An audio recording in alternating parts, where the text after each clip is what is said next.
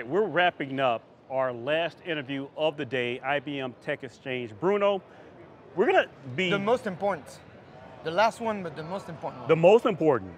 And the most challenging, because we had a conversation earlier today and it already went over the allotted time. So I tend to do that. You do tend to do that, and I also tend to do that. So they're going to keep us honest. You're new to IBM. Talk to me about why you came to IBM and what you've learned so far.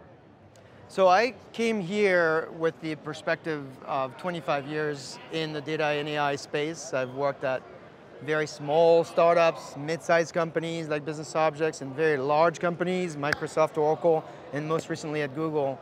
And when I looked at the opportunity over the next 10 years, it's very clear to me that customers listening to us, they're going to need more than just a technology provider. They're going to need a business partner that understands business transformation. Because this era of Gen AI truly is about embracing the business transformation opportunity. It's about, of course, using technology, but understanding that the world is going to be hybrid. It's going to need an open approach to it so we can understand and handle the multiplicity of data sources, data use cases, multiplicity of clouds, hybrid. And so when I thought about who is the company that these enterprises are going to want to work with the most, and the one that's most likely to help them get to the next level, IBM came to be the most natural choice in my mind.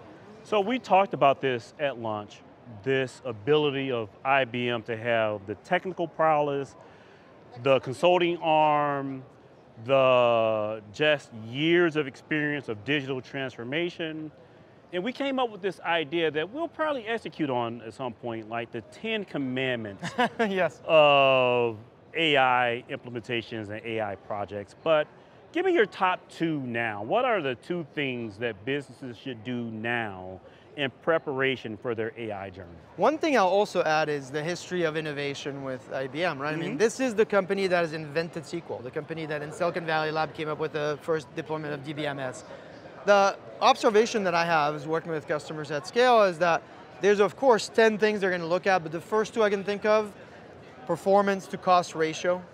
Of course you want high performance, but you also want to check that in with your cost. And so you want a partner that's going to understand the complexity of the use cases, the complexity of the infrastructure, and deploy you towards what is going to be most cost effective for the performance that you require.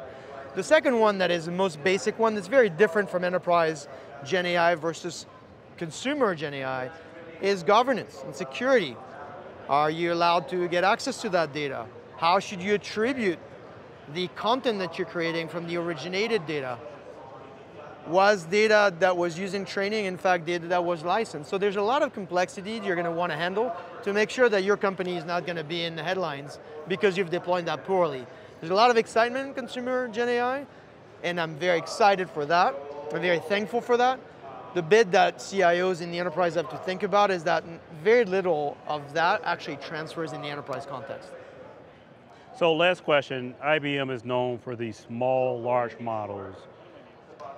Dispel the myth for me that organizations have to have, I don't have a problem with a Llama 405B, but not every organization or use case needs that.